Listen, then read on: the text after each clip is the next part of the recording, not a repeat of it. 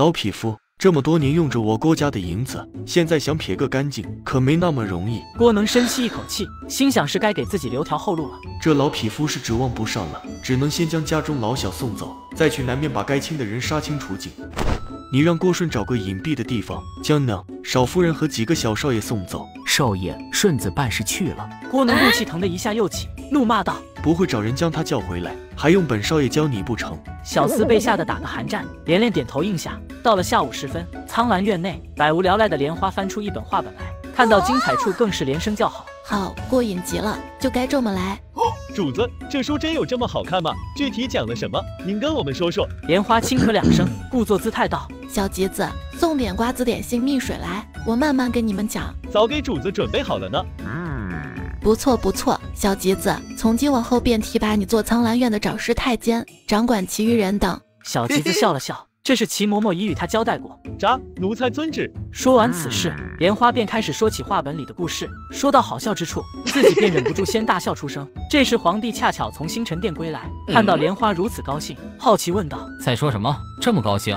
啊，爷您回来了呀！我在给小吉子他们讲画本里的故事呢。爷这么晚回来，饿了吗？我去给您弄点吃的呀。皇帝摇了摇头：“朕还不饿。奶奶，随朕进来，朕有话与你说。”莲花乖乖点头。等进到内室，皇帝开口道：“奶奶，朕已让张庆去安排你族审进宫事宜，想来不多时日，你便能见到族审了。”莲花闻言眼睛一亮：“真的吗？”皇帝点了点头。可想好了与族审相见时说些什么？莲花皱起眉头沉思片刻，摇了摇头：“想说的话太多太多，突然就不知道该说些什么了呢。不过最重要的还是想问问族审有没有爹娘和哥的他们的消息呢。”皇帝闻言沉默下来，他如今还未查探到莲花父母的消息。莲花见皇帝脸色不对，反应过来，连忙安慰道：“没事没事，也不急呢，能见到族审我就已经很开心了呢。”看到如此善解人意的莲花，皇帝脸上也是浮现出笑容，郑重说道：“楠楠放心，朕一定会找到你父母的。”数日后，母亲病情好转，莲木便独自前往国子监准备应榜之事。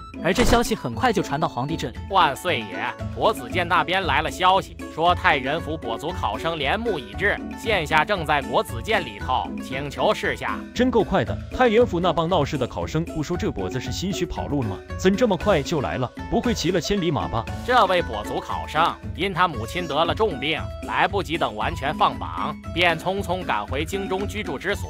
坐的牛车行路艰难，才刚赶回来，看到了官府告示，今日便去了国子监应考。原来如此，此人竟是个大孝子，哪像那帮闹事的考生嘴里的心虚之人。这些考生无事生非，该罚。在殿中众人心思各异之时，皇帝问道：“他的母亲现下如何？”回万岁爷，他的母亲现下已无忧，只是说身子还有些虚，还需调养。太傅想了想，得为自己将来的门生做打算啊，于是向上道：“万岁爷，以臣之见，此考生心怀坦荡，这徇私舞弊之事，只怕十有八九是太原府考生无中生有，不实也。”万岁爷，这考生对他母亲一片孝心，令臣十分动容。自古以来，科举事端不少，其中多少事端是由考生心生妒忌而来。微臣听说联名闹事的大多是落榜的秀才，想来此事定是妒忌贤才，造谣生事。皇帝心里有数，却仍旧道：“现下还不能妄下断言，还是等考了再说。让人在国子监中暂居，3日后在国子监外开考，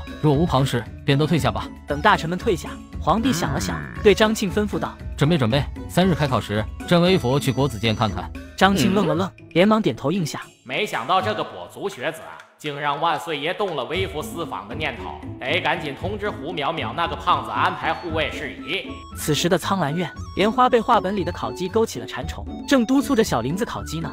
小林子，你的炭滴了那么多油下去，都起火冒黑烟了，快用钳子将那冒黑烟的炭火拨开，不能让黑火燎着，烤鸡会变黑的，方才说过了的呀。哦，犊子，奴才没留神。笨蛋，你眼睛就没离开过烤鸡，又怎留神得到？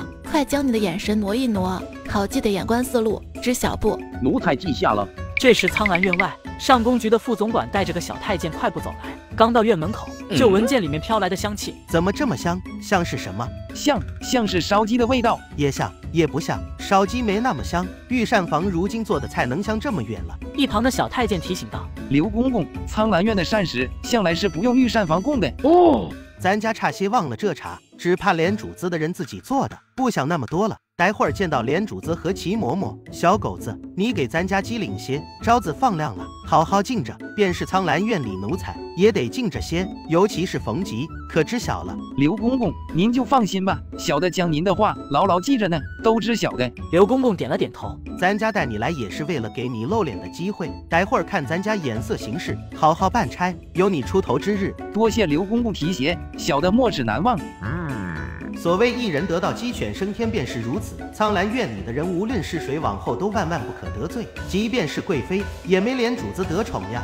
片刻后，小青将两人带到莲花面前。主子，小吉子的衣裳来了。莲花兴奋凑过去，盯着托盘里的衣裳帽子，连连赞叹：哇，升了官的衣裳果真不同呢，这料子就比没升官的好，腰带上的花纹也好看了不少呢，比素的好看多了。是呢，主子，方才奴婢第一眼瞧见也是这般觉得的。瞧瞧这靴子，看着厚实，好似牛皮做的呢。下雨天不漏水。这帽子也比普通的瞧着贵，上头还有刺绣，但这绣的不赖。这时小林子也起身瞧了瞧。主子，奴才怎瞧着小吉哥这套衣裳比旁的好看？不错不错，英雄所见略同。齐嬷嬷看着这一幕有些无言。这小闺女一遇到高兴的事，就忘了别的。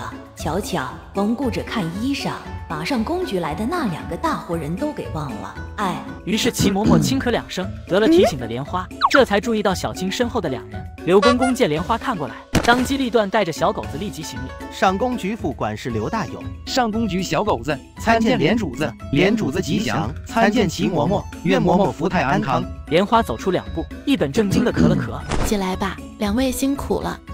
不辛苦不辛苦，连主子换咱家小刘子便好。莲花瞧了瞧刘公公这身板，腰粗腿短大饼脸的，与小刘子可不搭。不合适不合适，还是叫你刘公公好了。便依连主子，您高兴，奴才便高兴。